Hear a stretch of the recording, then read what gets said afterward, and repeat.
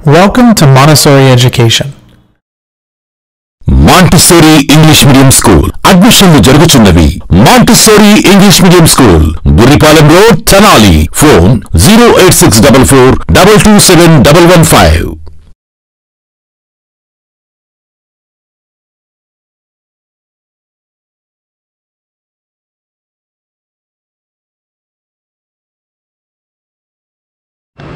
Welcome to 19th video, 10th grade English. In the 18th video, we have seen Mrs.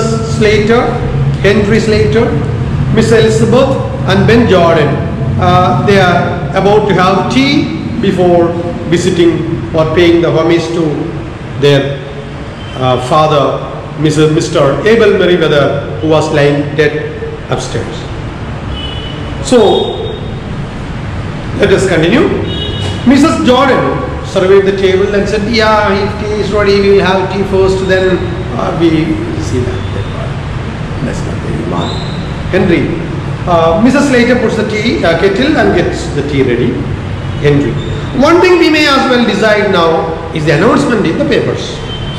Mrs. Jordan. I was thinking of that. What would you put?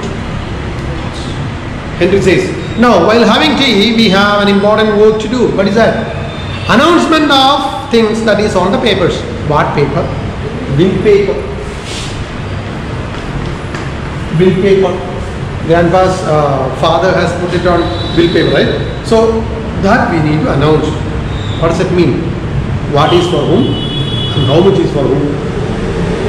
Mrs. Jordan. Yes, I was also thinking about that. What would you put? She's asking her husband's opinion. What do you say? Mrs. Jordan again. Well, we will think about it after tea and then we will look through his bits of things and make a list of them. There is all the furniture in his room. Yeah, first what we do, we have tea.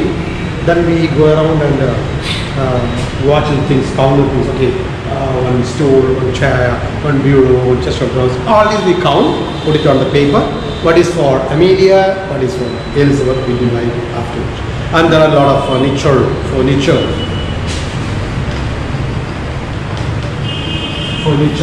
Plural is furniture, singular is furniture.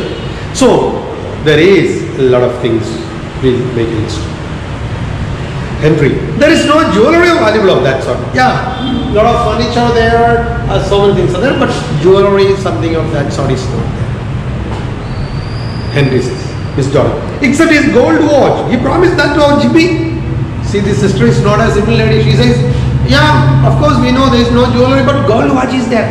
That he has promised to our Jimmy, my son, Ben Jordan's, Elizabeth Jordan's son, Jimmy. Mrs. Slater, promised to Jimmy? Hey, I have never heard of that. Mrs. Slater, Amelia Slater is not a simple woman because she is the sister of Elizabeth. She says, promised to whom? Jimmy? Hey, I have never heard of that. Mrs. Jordan, oh, but he did, Amelia. When he was living with us, he was very fond of Jimmy, you know. You might have not heard, but you know, for a few years, our father lived with us. Now he was living with you, but before that, he lived with us, right? At that time, he was very much fond of. He loved Jimmy so much. So that day he said, Jimmy, before I die, I will give my gold watch to you. Mrs. Slater. Well, I don't know. Mrs. Slater says, well, it's a amazed expression. Well, I don't know because I never heard of that. Ben, anyhow, there is this insurance money. Have you got the receipt? Receipt.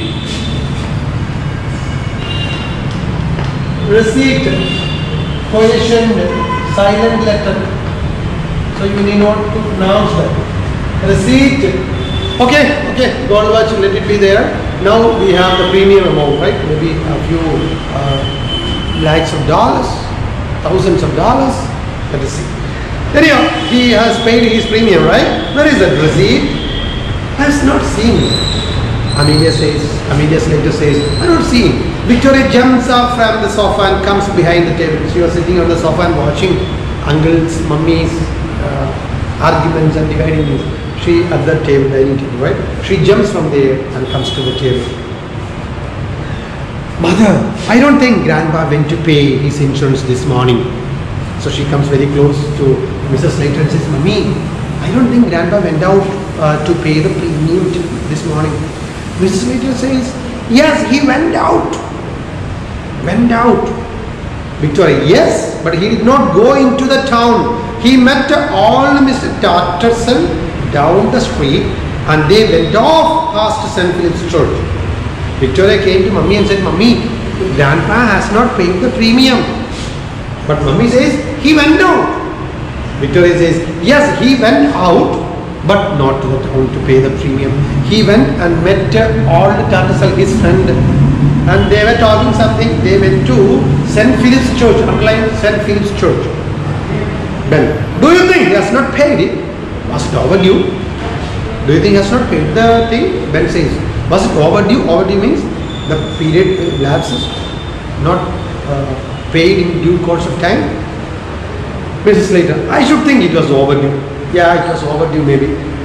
Mrs. Slater says, Mrs. Jordan, something tells me he has not paid it. So Mrs. Jordan says, my sixth sense tells me that he has not paid. Ben, the drunken old beggar. Now Ben Jordan got angry and said, that old man. It's an irritating, annoying way of telling that old drunken beggar. Mrs. Jordan, he has done it on purpose.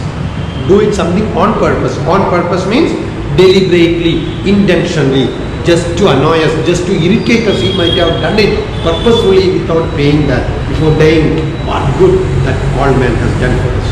Mrs. Slater, after all I have done for him, having to put up with him in the house these 3 years, it's nothing short of swindling.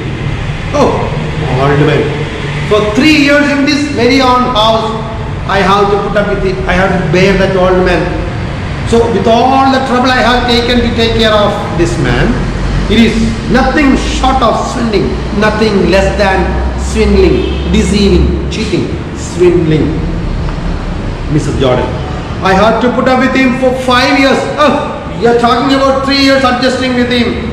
Mrs. Jordan says, I have to put up with him, how many years? 5 years. Mrs. Slater, and you are trying to turn him over to us all the time. Oh, I know. Mrs. Slater says, I know. You 3 years after all this, 5 years, he stayed with you. I know. But every day, every morning, you used to prick him to go to Amelia's house. That is what you are trying to turn him off. Henry, but we don't know for certain that he has not paid the premium. So Henry says, hey, stop you both sisters arguing. We don't know for certain. We don't know whether he has paid the premium or not. Mrs. Slater, Victoria, run upstairs and fetch that bunch of keys that is on your grandpa's dressing table. Victoria, go up. Get the key, bunch of key which is on the dressing table of your grandpa. Victoria timidly means with a lot of fear. In grandpa's room.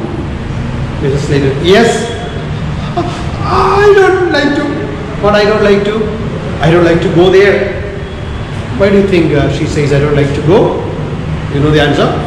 She was timid. She was afraid. Why? Go to grandpa's room. Why? Grandpa is lying dead. Mrs. Slater, don't talk so silly. There is no one who can hurt you. Victoria goes out reluctantly. Reluctantly means unwillingly.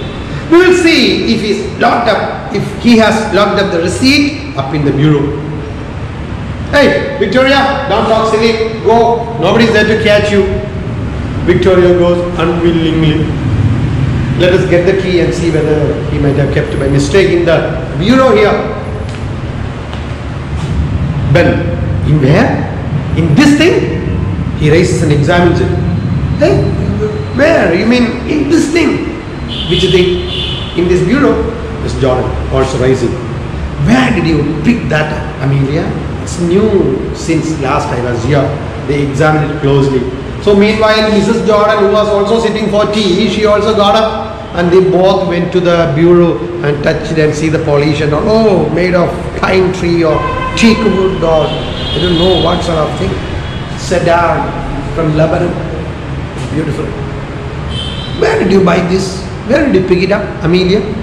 It was not here since I have visited here last? Mrs. Slater. Oh, Henry picked it up on the way. Henry, when he went for jogging or running or town or somewhere he got it, some shop he got it. Victoria returns, very scared. She closes the door after her. So she went up, right? Victoria went up for what? To bring the bunch of keys. Now she returned, very scared. She entered and closed the door behind. Mother. Victoria, what is it, child? Mrs. Slater in a very angry manner. Hey, why? Grandpa is getting up. Grandpa is Bell, when he was doing tea. What? Mrs. Slater, what do you say? Victoria, Grandpa is getting up. Grandpa is? Mrs. Jordan says, the child is crazy. How can that man can get up? Mrs. Slater, don't talk silly. Don't you know your grandpa is dead? Hey, Victoria, too much of talking. Don't talk so silly. Don't be so stupid. How can that man get up? Victoria, no, he's getting up. I saw him. They are transfixed with amazement. Victoria clings to Mrs. Slater. They are transfixed. What is transfixed means?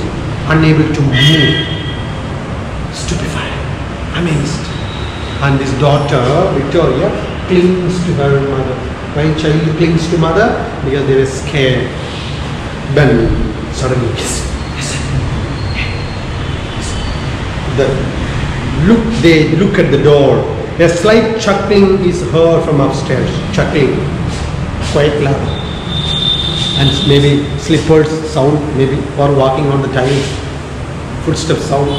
Chuckling is quite loud, meaning the door opens, revealing an old man clad in a faded but grey dressing gown. He is in his stockinged feet. With stockings on the feet, this old man comes. Although over 70, you have seen 72, although over 70, he is vigorous, active, well colored, not faded color, well colored. He is bright, malicious eyes. Malicious means harmful. Here he is not going to do any harm.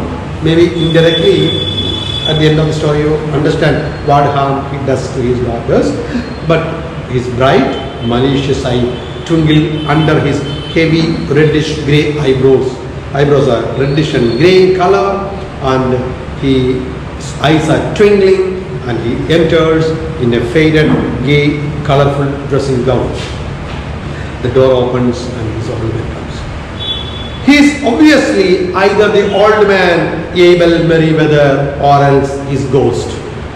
This may be most probably the old man Abel Merriweather or else his ghost.